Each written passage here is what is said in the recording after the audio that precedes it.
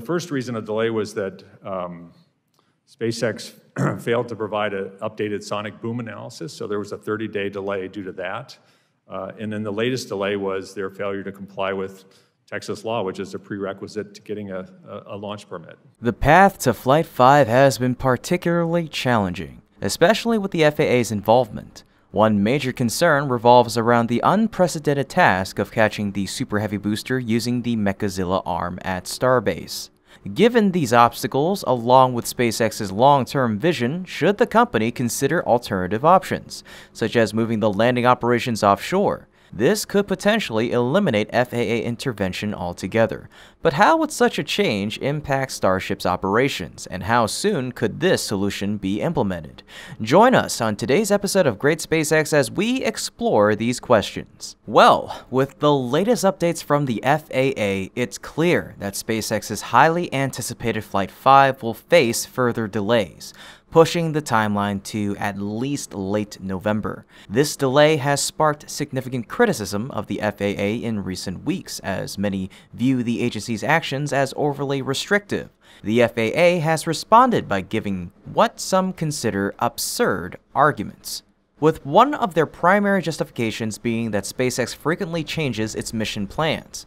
According to the FAA, each flight of Starship has unique mission parameters, which means previous licenses are no longer in effect, thus requiring SpaceX to modify and seek new licenses for approval. This ongoing regulatory friction highlights a deeper issue: the FAA's apparent discomfort with SpaceX's iterative and fast-paced approach to innovation. Starship, much like any rocket in its developmental phase, needs to constantly change to achieve new strides.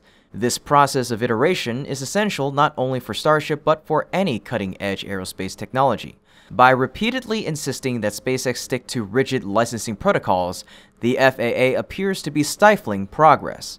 For instance, the agency has suggested that SpaceX can proceed if the company simply keeps the same missions as in Flight 4, which would involve landing the stages in the ocean. However, there are several drawbacks to this approach. This method will take some time to move to the mainland, and introduces risks during transport. It also runs counter to SpaceX's goal of reusing Starship and Super Heavy daily, as Elon Musk has envisioned.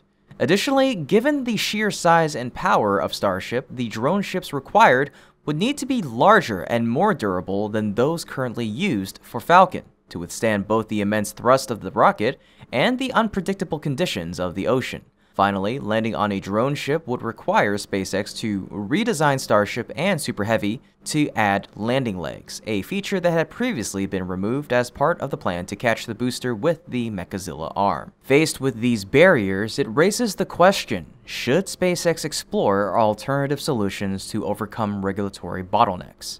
One potential solution is to move the landing operation to the sea. By shifting operations offshore, SpaceX could bypass many of the FAA's regulatory constraints as well as avoid scrutiny from environmental agencies.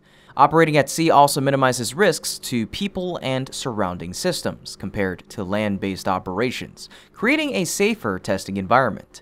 In the event of an emergency or anomaly, SpaceX could quickly change direction to land stages in the sea, mitigating potential harm to populated areas.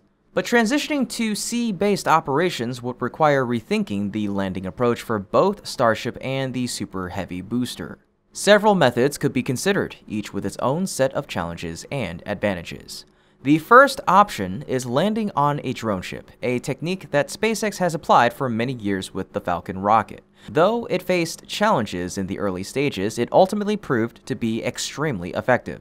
Given SpaceX's extensive experience with drone ships, applying this method to Starship could be done with relative efficiency. Drone ships offer the flexibility to pick up rockets anywhere, ensuring that SpaceX can avoid disrupting other industries or ecosystems. Furthermore, landing on a drone ship reduces the stringent precision requirements compared to the more ambitious Mechazilla Arm catch at Starbase. After recovering the rocket, the drone ship would then transport it back to shore for refurbishment, preparing it for the next launch. But like I said before, this method requires a lot more time and includes more risks. Instead of launching daily, the Starship's cadence would be severely cut back in order to transport it from the sea to the mainland. The drone ships themselves would also need to be robust enough for the sheer weight and force of the Starship. Not only that, but like I mentioned before, we'd need to have a Starship that's capable of landing without the use of the Mechazilla Arm at Starbase, meaning the addition of landing legs. A second option could involve constructing a fixed launch platform at sea. This approach would allow SpaceX to build a stable structure where a launch tower could be installed, enabling land-like operations, including catching the booster with the chopstick arms. A fixed platform provides much greater stability compared to a mobile drone ship, and it would help SpaceX achieve the expected launch speed necessary to meet their goals.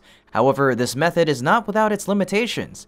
It lacks flexibility and would require the construction of additional infrastructure, such as tank farms for fuel storage and a reliable transportation system to move materials and personnel. These subsystems are necessary to maintain consistent operations but add logistical complexity.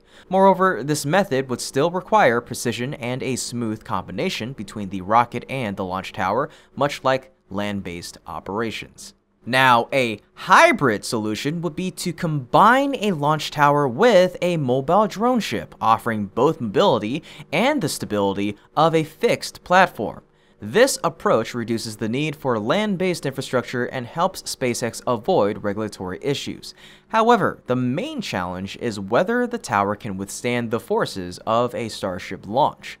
Sea-based operations have several advantages, such as reducing the rocket's travel distance back to the launch site, which optimizes fuel use and increases payload capacity. Offshore launches are already part of SpaceX's future plans, as outlined in the FAA's Environmental Impact Statement, with provisions for drone ship landings in the Atlantic, Gulf of Mexico, and other oceans. In 2021, SpaceX purchased 2 oil rigs with plans to convert them into launch and landing pads for Starship, but later sold them.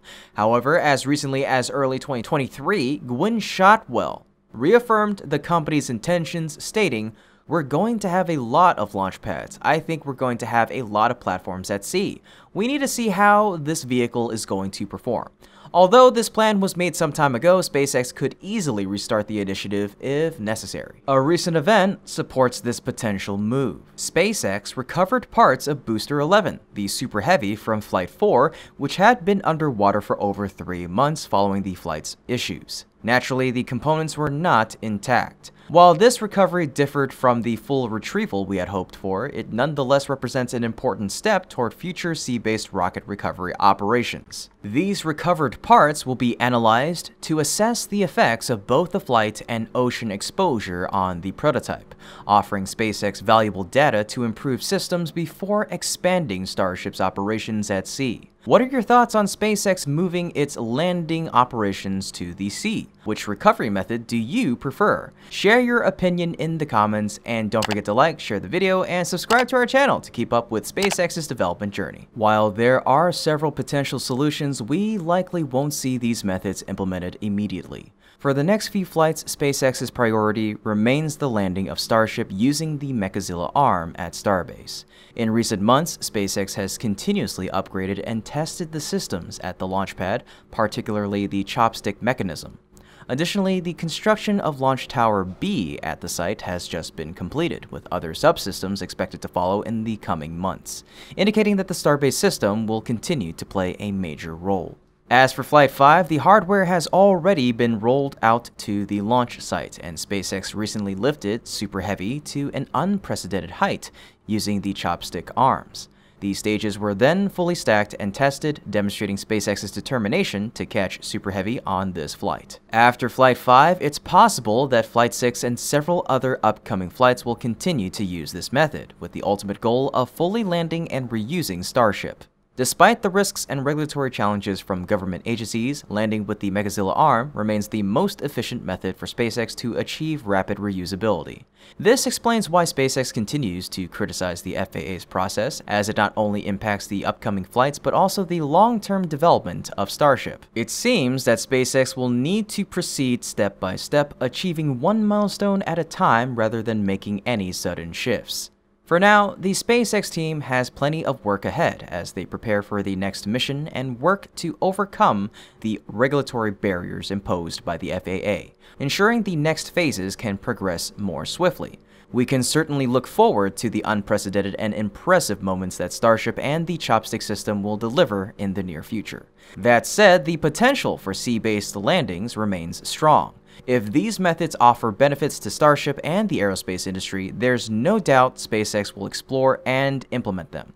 But the Mechazilla Arm landing on land and various sea landing methods present exciting opportunities. Rather than viewing them as competing approaches, it's worth considering how they can complement each other, creating a diverse range of landing options for Starship. This diversity will help SpaceX maintain the rapid launch, landing, relaunch cycle they aim for.